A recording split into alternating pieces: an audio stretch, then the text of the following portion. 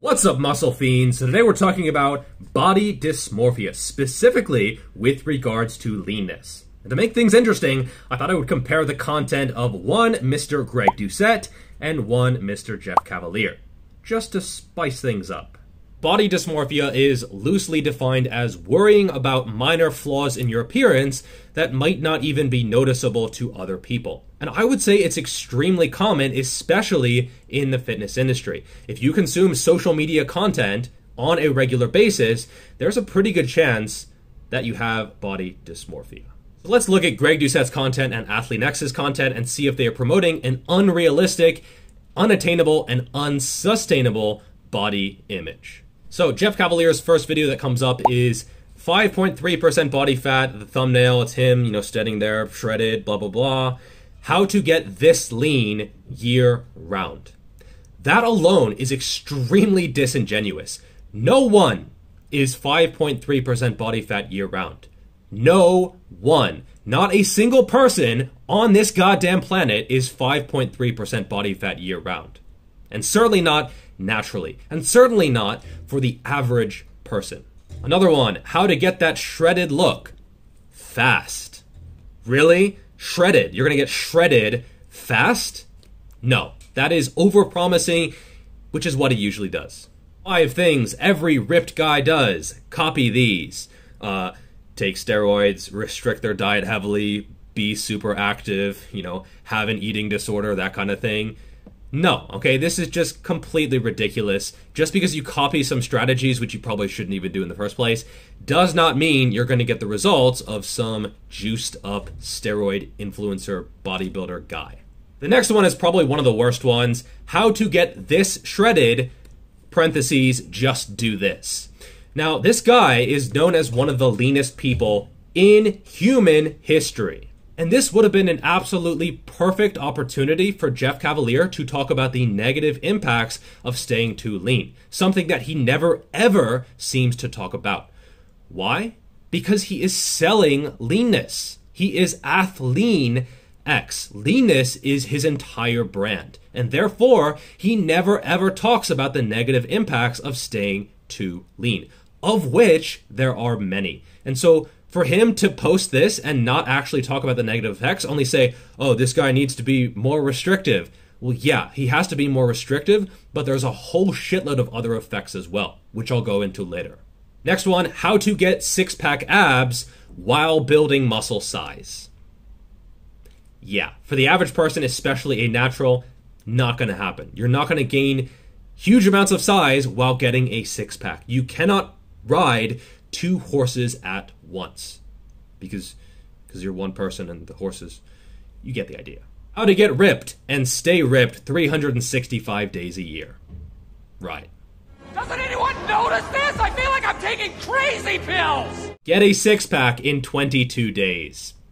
22 days, you get a six-pack. What a fucktard. All right, now let's do the same thing with Greg Doucette's page, just searching the word lean. The first result, how lean can you get? Clients that grind my gears, body fat expectations versus reality. It is not easy to maintain 8 to 10% body fat year round. It is not.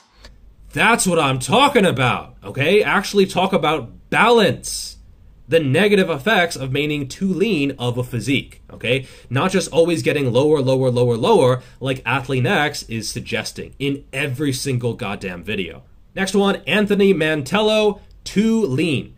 The words too lean have never come out of Geoff Cavaliere's mouth because leaner is always better, right? Like you're always a better athlete when you're leaner. No. Next one, when dieting harder than last time goes too far. Again, the same thing, talking about that balance where getting too lean is not a good thing.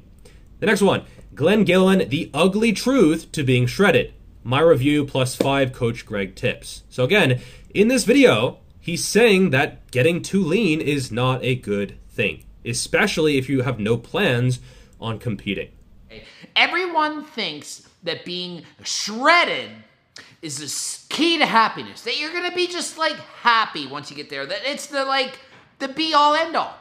I want to be shredded, I want to look amazing, and then yeah, I can get there, and then it's gonna be a happy life. The truth is, it is not at all the solution. And in fact, it makes it worse. Trying to get shredded, it's going to make your life more miserable. Not better, worse.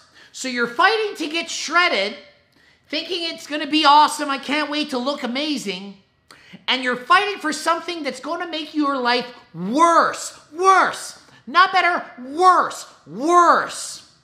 The key message is worse. Now, does Greg promote body dysmorphia? Perhaps a little bit, just because he has 1 million followers, 1.1 million, and he is a lean guy. He is under 10% body fat year-round, and some people might want to emulate him. Plus, he does have some content that says, like, my diet to maintain a shredded physique year-round, you know, how to get ripped year-round. But he also promotes that balanced approach that AthLEAN-X does not at all.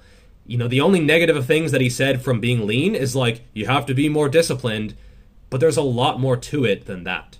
So, there are a lot of negative effects from maintaining too lean of a physique, and I wanted to take this opportunity to go through all of them, or at least most of them. First, disordered and restrictive eating. It is much more common at under 10% body fat compared to sort of 12 to 18, up to 20, maybe low 20s that I normally recommend. There's nothing wrong with being 20% body fat. If you have to really be super restrictive and count everything and measure everything and have like only fake artificial foods and, you know, have always protein prioritized and always fiber prioritized and, checking everything and only eating carrot cake twice a year, that kind of thing, maybe you're just trying to maintain too lean of a physique. Next, strength. Especially if you are natural, you will be weaker at 6 to 7% body fat compared to 16 to 17% body fat. I guarantee you that, and especially if you are natural. Okay, most guys who are 6 to 7% body fat, they're not as strong as they look. In fact, a lot of them have to use fake plates. I'll finally be able to call myself a strength coach. Next, athletic performance. AthLEAN-X does this all the time. He conflates leanness with improvements in performance. That is not the case, okay? Some sports, yes, being leaner is generally better, but once you get to a certain level of leanness, getting leaner might actually make you worse. Sure, you look at most Olympic level sprinters, a lot of them are pretty damn lean. But in other sports, leanness might actually be detrimental. And in other sports, having some bulk, having some mass, even if it's fat, can be helpful. You know, sumo wrestlers, they have a high body fat percentage for a reason.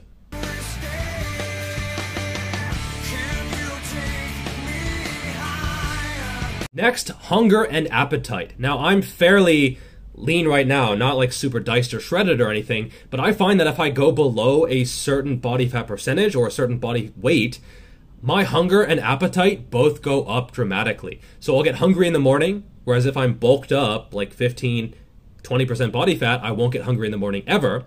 And also my appetite will go up significantly. I will eat much more quickly. Okay, if I'm 8, 9% body fat, the food is gone instantly. Okay, my wife will like cook me something and I'll eat it in like 2 minutes. Literally 2 minutes and it'll be gone. And if you find that you have to be incredibly restrictive and disciplined and regimented and you can't have the foods that you really want to eat and you are thinking about food all the time and you have to be very structured in your approach and you have to add fiber and artificial sweeteners and flavorings and keep your protein super high and make sure everything is on point, and that is not good. That's probably a sign that you're too lean, especially if you're really lean. And sure, maybe Geoff Cavaliere can suffer through this 6 to 7% body fat year-round existence, but he's paid handsomely to do that. It's his thing. And to a certain extent, he's sort of trapped himself into that existence. Okay? In a lot of ways, I'm sure his life is hell. He just can't show it because he is selling this concept of leanness. Same thing with a lot of these celebrity transformations. You think they really enjoyed the process of getting absolutely peeled? No. Next, libido. Sure, you have abs at the beach, you get a lot of attention, you can't really do anything about that attention. Congratulations, you played yourself. Similarly, hormones in general tend to just get really, really weird when you get peeled. Okay, so testosterone, again, if you're natural, is going to go down. And this is part of the reason why a lot of like professional natural bodybuilders, they're on TRT, because they continually have to diet down so low that they're tanking their testosterone levels every single time. So if you're a true natural and you don't want to go down that road, perhaps you shouldn't get absolutely ripped and shredded and peeled every single summer. You can get fairly lean, but 6 to 7% body fat is not a good goal. Also, your mood. It will absolutely impact your state of mind and how you react to some circumstances. Do it! Just do it! Don't let your dreams be dreams. Yesterday, you said tomorrow, so just do it! Side, not in front. Bro, don't fucking play games. I will fucking go outside. Do it to the side, not in front. So if I'm like mid-teens or low 20s in body fat percentage, I'm a really chill guy. As I go to 10% and perhaps even below, small stuff pisses me off way more than it otherwise would. So if someone, steals the bench or steals a plate or, messes with me in the gym, even if they didn't mean it, that will cause much more of a reaction than it otherwise would. It will also impact muscle growth, and not in a good way. One thing that genuinely pissed me the fuck off was in this video when Geoff Cavaliere actually implied that gaining muscle is easier if you maintain a very lean physique. You're actually giving yourself an advantage hormonally. Because when you walk around in a body that maximizes lean body mass and minimizes stored body fat, you've created a hormonal environment that is much different than the body, even of, let's say, even the same weight, the body that has an excessive amount of body fat and very low levels of lean body mass. And you're able to accumulate year over year over year over year of the benefits that that hormonal environment provides you and the opportunities it creates to add more mass and lean muscle to your frame. Which is not the case at all. Bullshit. I've also seen some people who followed Greg Doucette's main gaining advice and tried to main gain or gaintain or whatever at too lean of a body fat percentage. If you are under 10% body fat as a natural, it's going to be much more difficult to actually gain muscle and to make progress. You can gaintain or main gain or whatever at mid-teens or even maybe low teens, but trying to do it when you are absolutely ripped and shredded as Geoff Cavaliere is, it's just not going to happen. And if you look at most natural YouTube fitnessers, most of them don't maintain a shredded, super ripped physique year-round, especially the natural ones. So Jeff Nippard, he doesn't maintain shredded physique year-round, okay? He's probably low teens to mid-teens, and occasionally he goes up even higher when he's doing the bare mode. Jeremy Etier also doesn't maintain a shredded physique year-round. He's probably, again, low teens, maybe 11% most of the time. Scott Herman Fitness, he doesn't maintain a shredded physique year-round either. Okay, again, low teens is where it's at. Christian Guzman, he's gotten absolutely peeled out of his sauce tree before. Actually, I don't think he was actually saucing it up. Christian Guzman, he's gotten really, really peeled before, but most of the time, he's not that lean. He's not 10% or under year-round. It looks more like mid-teens or so. Alan Thrall, he's been fairly high in body fat percentage when he's doing the strongman powerlifter kind of thing. Recently, he's gotten a lot leaner, but he's not peeled. He's not 6-7% body fat. He's not even 8 or 9% body fat. Again, he's probably somewhere around 12 to 13% or so. Vitruvian Physique, he's also competed, so he's been very, very lean in the past, but most of the time, he's like mid-teens, maybe even high teens at times. And there's nothing wrong with that. He's actually gotten comments saying like, why you have a belly, or like, you're looking pretty husky or thick or chunky. Nothing wrong with being high teens or even close to 20% in body fat. If you look at Alpha Destiny, he's been fairly lean in the past, but he was probably close to 20% body fat when he bench pressed 405. Nothing wrong with 20% body fat, especially if you have a good amount of muscle, as he definitely does. You will look incredible at 20% body fat, especially when you're wearing clothes, as most people do most of the time. Mike Matthews, Sean Nalawani, they maintain low teens to maybe closer to 11 to 12% most of the time, but they're not under 10% the vast majority of the time. And if you look at like the Silver Age bodybuilders from the 1930s, 40s into the 50s, Again, it looks like most of the time they are low teens. Occasionally, sometimes going down to maybe 8 to 9% body fat, but they're not maintaining 6 to 7% body fat year round because their body tells them to go eat a hamburger. Finally, Mario Tomek, he probably maintains the leanest physique of anyone I just mentioned, but again, he's not 6 to 7% body fat or even 8 to 9% body fat. He's sort of hovering around that 10 to 11% range. And keep in mind that all of these guys, to a certain extent, are making money based on their appearance. Their social media, their businesses are somewhat reliant on how they look. And even they are not maintaining a super shredded physique year round. So why should you? I get clients all the time, even who are like 25, 30, 40, 45% body fat, who write a goal of 5 to 9% body fat. Which I have to tell them. I have to say, dude, that's not going to happen. I can't get on board with that. And I've actually refused clients who were like, bro, I got to be 7 to 8% body fat. No, you don't. You really, really don't.